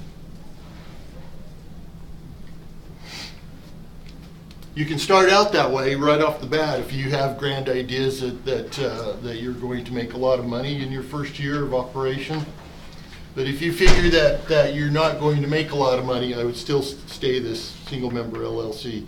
And when I say a lot of money, I would probably say if you're going to gross $50 to $60 or $70,000 or more, then you are a very good candidate to make this election to be taxed as a corporation. If your self-employment tax bill is going to be around $3,000 or $4,000, I think you should still stay as a single member LLC. And the reason I say that is because when you do make the election to be taxed as a corporation here, you're going to have to become an employee of your business, and then you have to deal with some payroll. Isn't that right, Sean? Isn't that fun, though? I like it. Good. What it does is like I said, if you are an employee and you pay yourself some wages, you're going to withhold your Social Security and Medicare taxes, but you're only going to have to pay it on those wages. And the wages could be, whatever is reasonable. Everybody's situation is different. I've seen it go from $1,000 a month to $3,000 or $4,000 a month or more, depending on how many closings and stuff like that you have. So whatever is reasonable, so that can get your self-employment tax bill down from that $10,000 down to around $3,000 or $4,000. Your income tax bill will stay pretty steady, but we'll be able to do something with this self-employment tax bill. And payroll is fairly simple. People sometimes think, oh no, payroll, that's complicated. Yeah, it does complicate your picture somewhat, but I have a super easy program that works with realtors and works with small business employers really well. So it makes it really easy, and hopefully it's been easy for you, Sean. Well, Good. So at the end of the year, you get a W-2 from your LLC that you use to file your personal tax returns with. And once you make the election, if you stay just a single member LLC, you're going to report everything just on your personal income tax return under the Schedule C, just like you normally would as a sole proprietor. So that's why I say there's no difference between a sole proprietor and a single member LLC as far as taxes are concerned, or self-employment taxes are concerned. You just report that on your personal income tax return on the Schedule C. And the net income, you pay self-employment taxes on that net income. Then the net income that's left over, then you can deduct off your itemized or your standard deduction and your personal exemptions, whatever's left over, then you pay income tax on that. So you'll always be paying your self-employment and income tax on that. Whereas if you make the election to be taxed as a corporation here, your LLC will file a corporate income tax return. And it'll be able to deduct off all your business expenses, your wages and whatnot. And you'll receive from this S corporation, you'll receive your W-2 and what's called a K-1, which will show you how much you need to report on your personal tax return.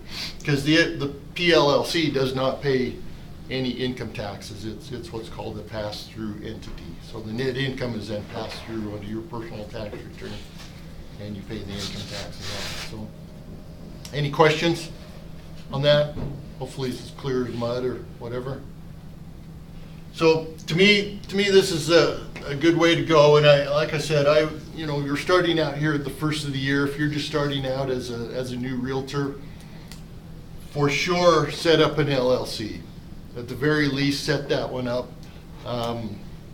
If you go through the year and you get to June or July or something like that, and you think, wow, looks like I'm gonna make $100,000 this year, I better do something about that. We can make an election later in the year to be taxed as a corporation. You don't have to start out that way. Like I said, this is kind of a graduation process. You move from one area to another. But at least get it started, get it set up as the LLC right off the bat. How much does something like that cost? I can help you out with that. I charge $365 to set up the limited liability company. What does that work out to each day, the daily rate?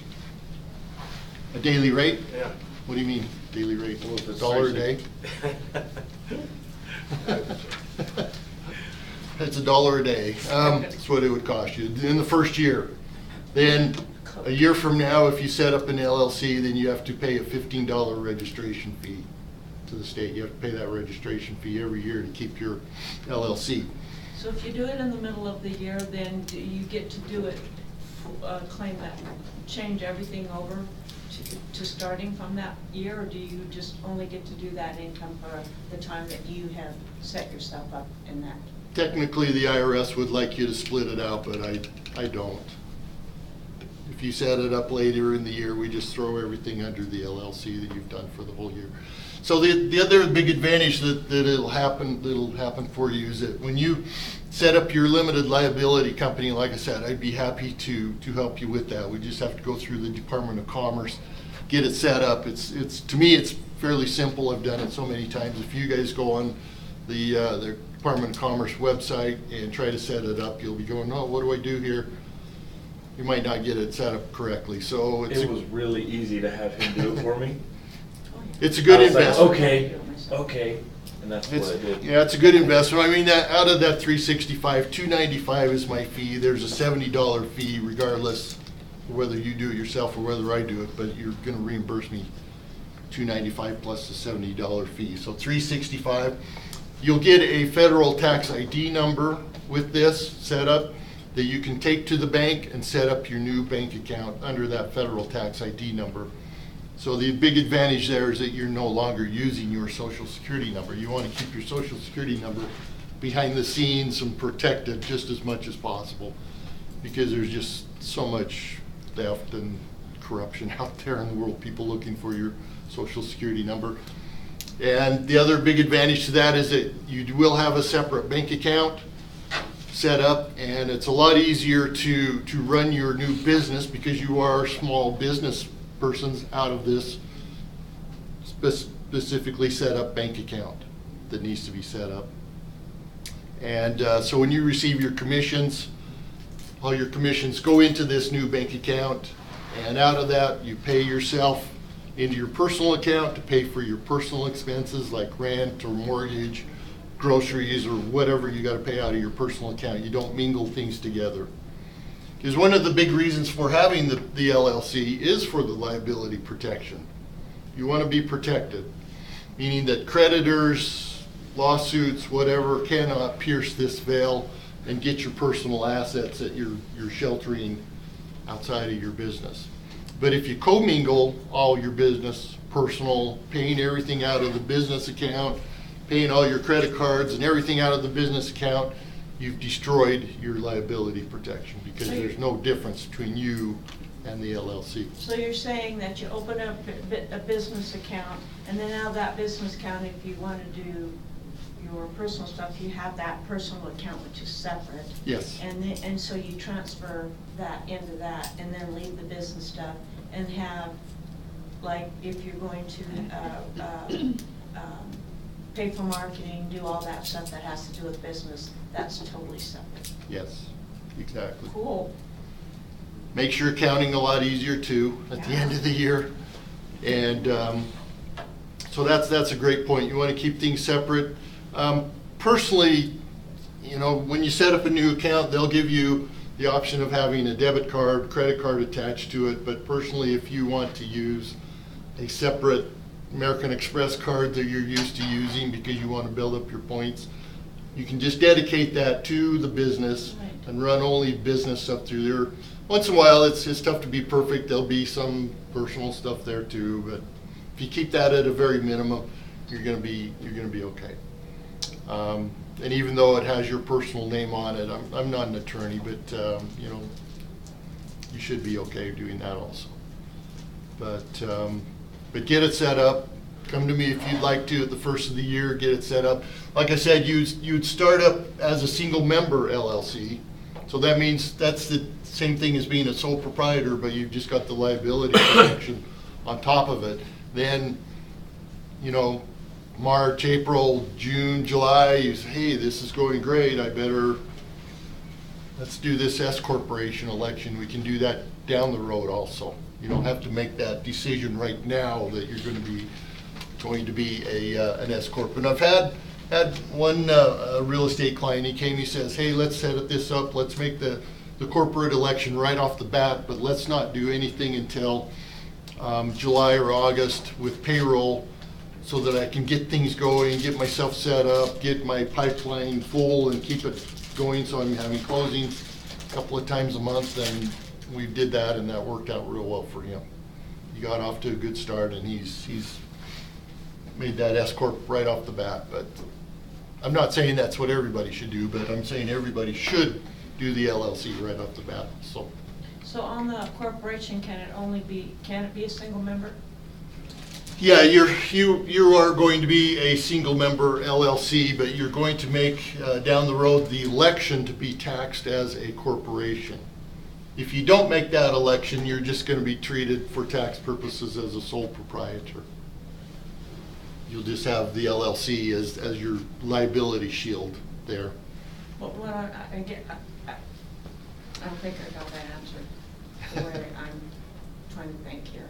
So, but as going from a single member LLC to a corporation, can you just be a one-person corporation? Yeah, you would be a one-person corporation. Okay. Exactly. So it'd just still be you. You would keep the same bank account. You got the same tax ID number. You don't have to do anything differently other than make that election sometime down the road.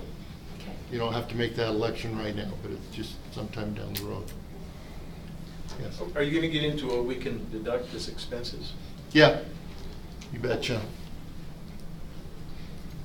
We went through that pretty quickly, so we do have about half an hour. So any questions on this? Like I said, I'd be happy to help anybody that would like to get their LLC set up. They're fairly simple to do, but you gotta make sure that you're clicking the right boxes so you don't get yourself into some trouble down the road.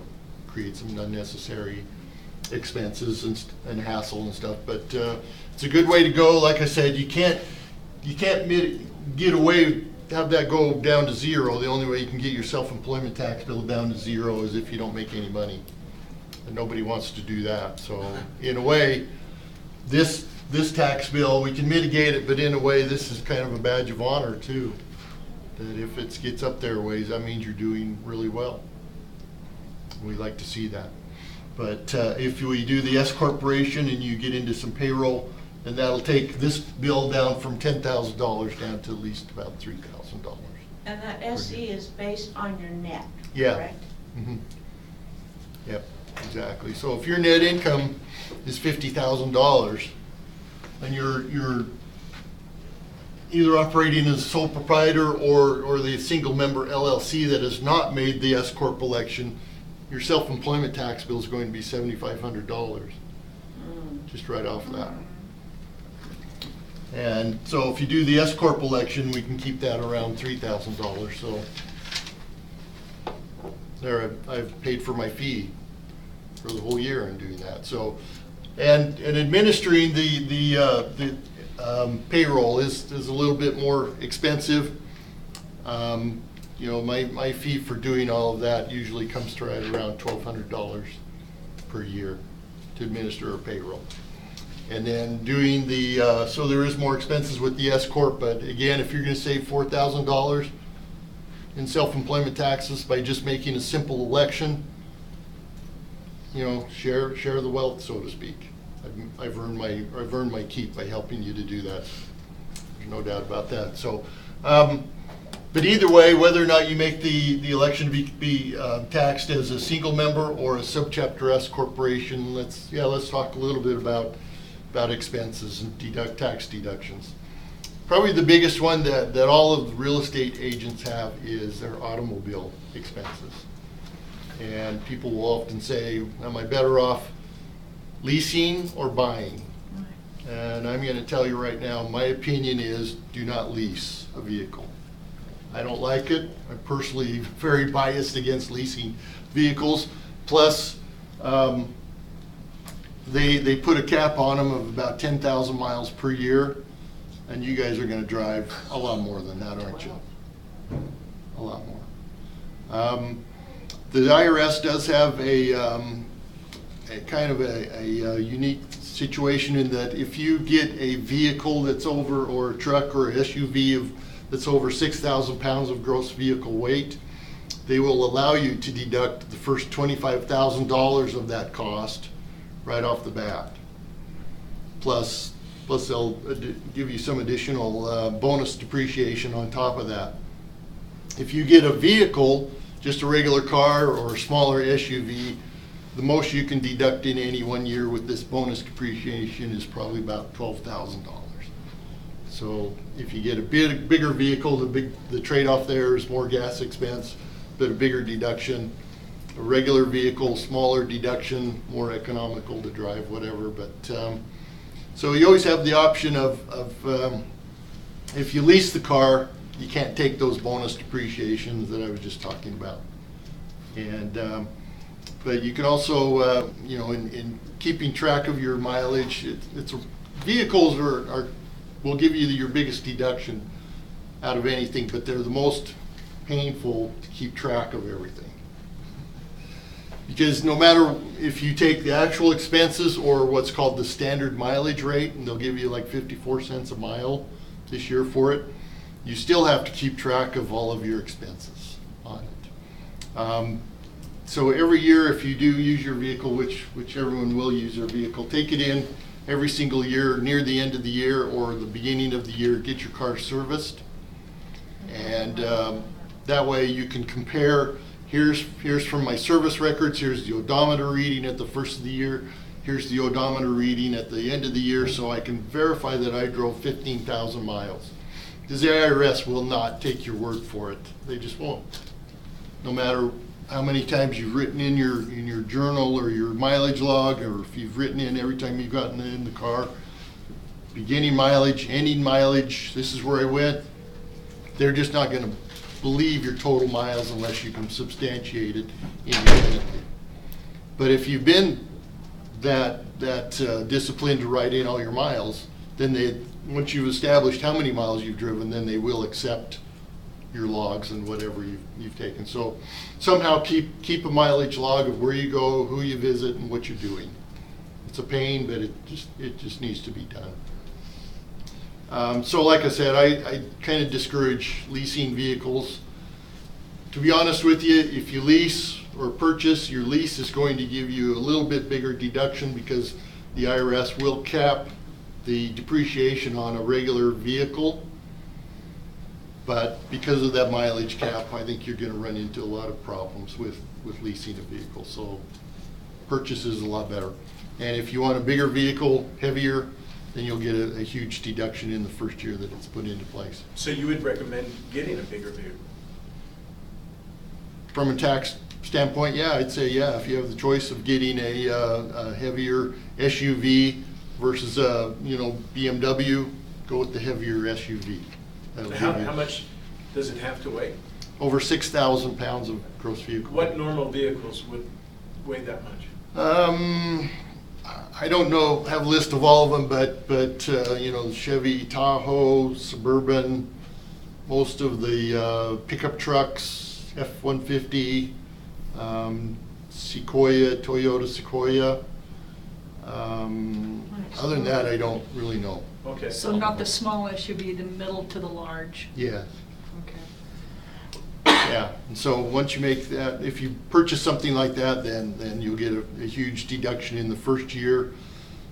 Going after that, the years after that, not so much of a big deduction, so that's always the trade-off. But so it's $25,000 right the first year? Yeah, you'll get what's called the Section 179 deduction of $25,000. Does it have to be a new vehicle? No, new or used.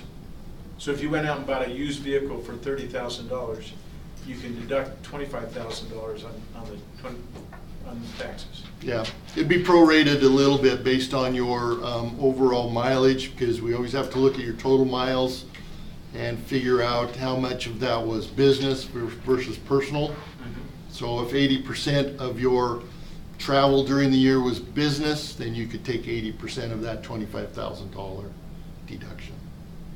And 80% of the regular depreciation, and 80% of your gas, your repairs, maintenance, insurance, and interest that you pay on the loan.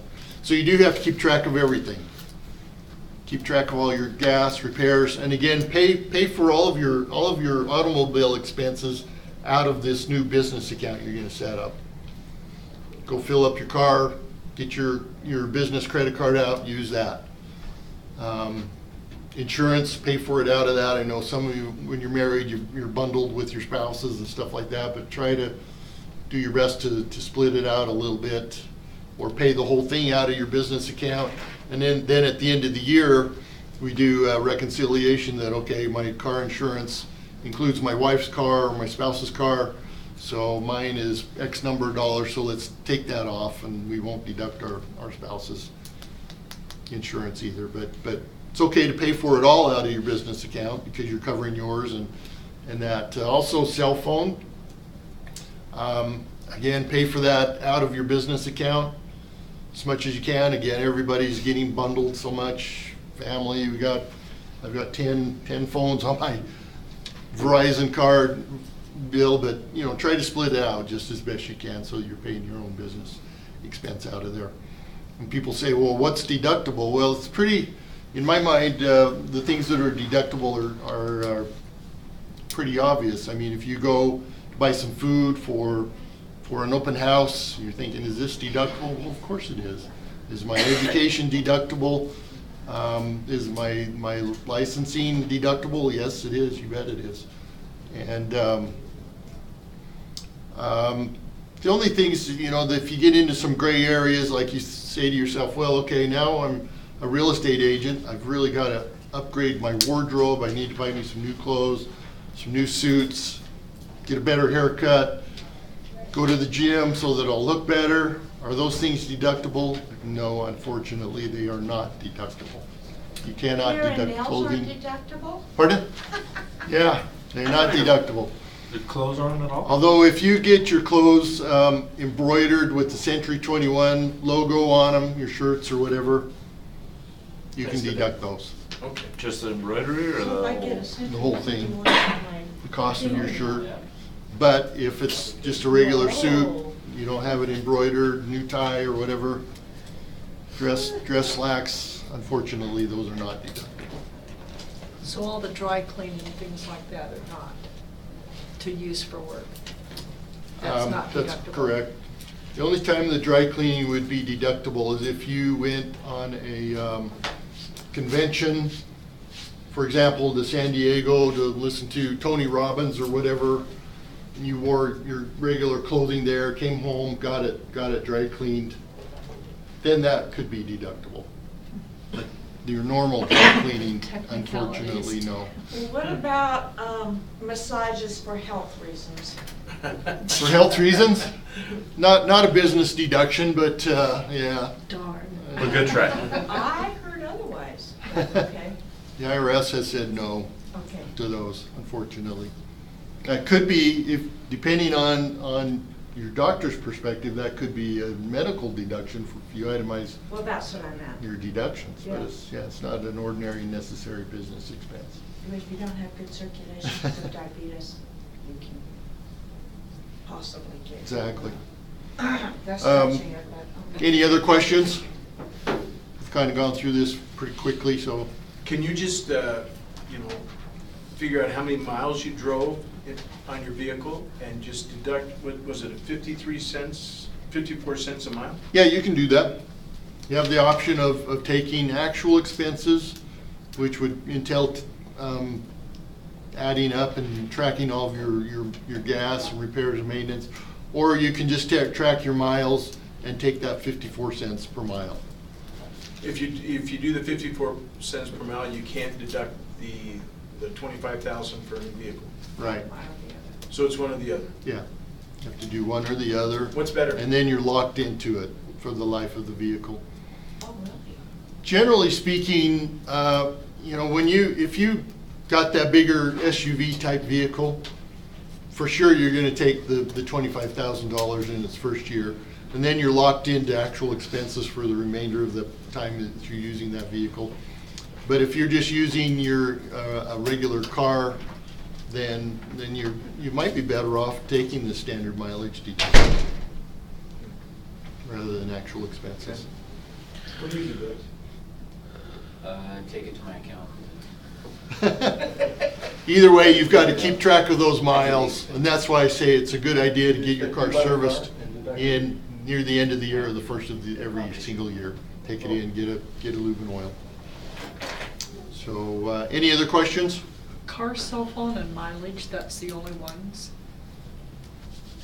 Um, for deductions? Oh, no, I mean, you'll have office supplies, go to Office Depot. Keep the receipts? Yeah, you've got your internet at home. How about meals. buying a laptop? Is that okay? Yeah, you betcha. You bet. Even though you use it a little bit for personal reasons, we're not gonna split hairs over that. If you bought a computer that's primarily used for business, then let's deduct the whole thing. Do you have to keep A the lot of receipt on you- that? Pardon? Do you have to keep receipts on everything? Oh, yeah, you bet.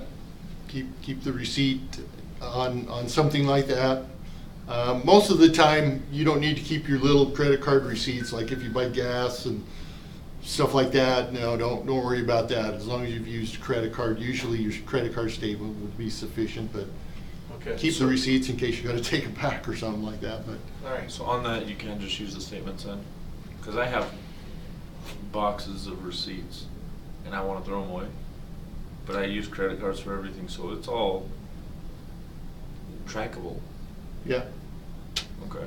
yeah. How long do you keep those receipts, though? 7 years? Yeah, well, about 5. 5? 5 years. So, That's you why know, I have meals. boxes of receipts. I do too, and I'm thinking, okay, the shoebox has gotta go.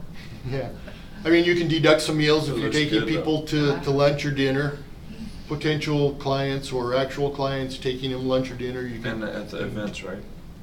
Pardon? Like at these events? Oh, yeah, yeah, you bet. If you go to those events, those are deductible also. If you fly to San Diego and listen to Tony Robbins, those are all deductible.